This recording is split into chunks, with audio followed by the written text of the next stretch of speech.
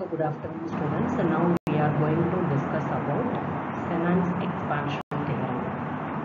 What is the advantage of Shannons expansion theorem? This Shannons expansion theorem is going to be convert a logic function can be represented in the form of multiplexer. Okay, a logic function can be expanded in the form of multiplexer. Okay. Instead of implementing NAND and NOR gates or AND and OR gates, a logic function can be implemented by using multiplexer. So that can be done by using Shannons expansion theorem. So the general theorem states that f is equal to a into f. F is the function, Boolean function. Okay. A dot f plus a bar f. So whatever may be the expression, that can be represented in the form of like this. Okay. A dot the whole function plus a bar into the whole function. For example, the Boolean function is given. F is equal to a bar b plus a b c bar plus a bar b bar c. This can be expanded by using the above Shannons theorem.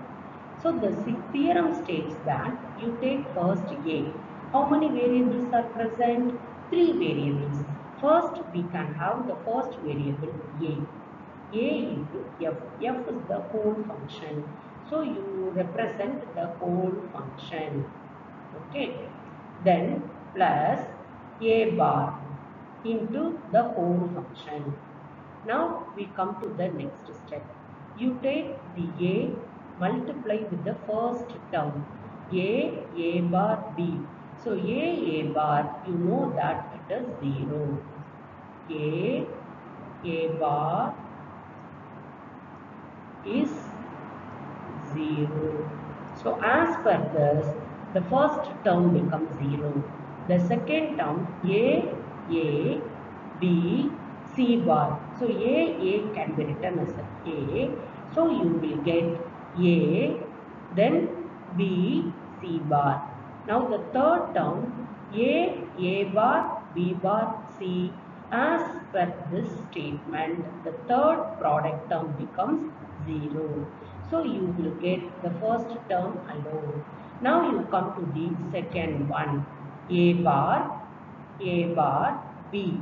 A bar, B can be written as A bar is A.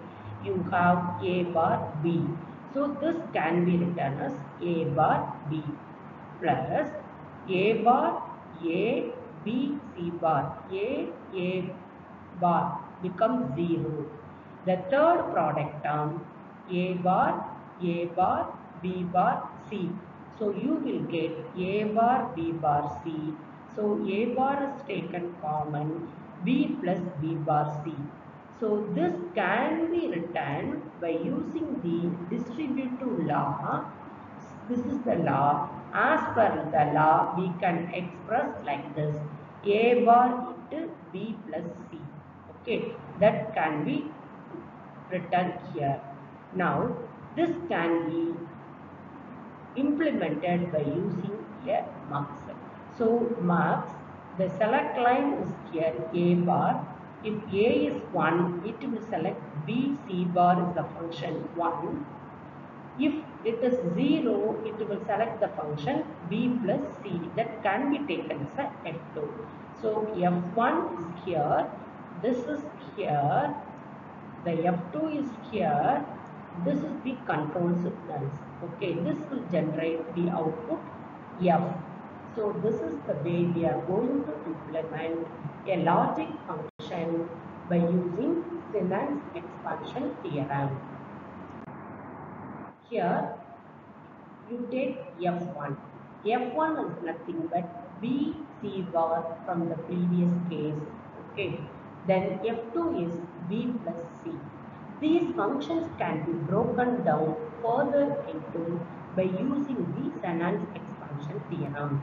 So f1 is equal to b into the function as bc bar written here plus b bar into bc bar. Now bc bar is one time, b bar into b, the whole term becomes 0. Now this multiplexer can be implemented for this function. F1 is equal to, okay, B is the control signal. You take B. What you will get, if B is 1, the input is C bar. If B bar is 0, the input is 0. So from the expression, the mults is implemented.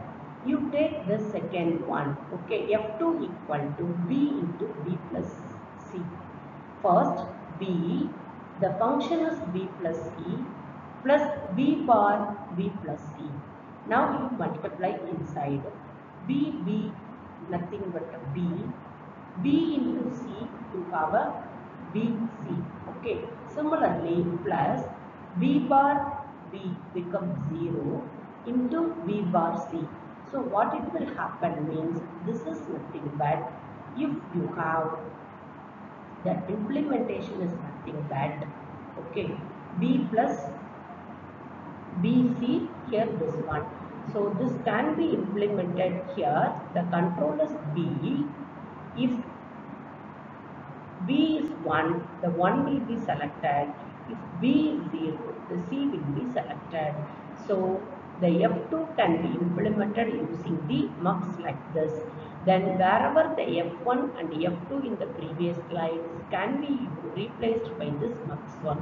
So this is the overall logic function can be implemented by using the multiplexer. So this can be derived from the Shannons expansion theorem. So this is also you can do by the canonical form. So the canonical form means here the C variable is not present. You represent C plus C bar. Then you will get A F1 plus A bar F2. It's written. In the next slide, by implementation of AND gate, OR gate and exclusive OR gate, how these gates are implemented by using mux, using the Shannons expansion theorem. You take the AND gate. AND gate can be implemented by using 2 to 1 multiplexer by applying the Shannons expansion theorem. F is equal to AB. So A into AB plus A bar into AB. This is A bar becomes 0. So the A is the control line, B is 1 input, 0 output. This is the implementation of AND gate by using 2 to 1 mux, applying the Shannons expansion theorem. Similarly, the OR gate and the exclusive OR gate. So this is the way we are going to implement the multiplexer, 2 to 1 multiplexer for any gate, applying the Shannons expansion theorem. So this is used for actor at FPGAs. Thank you.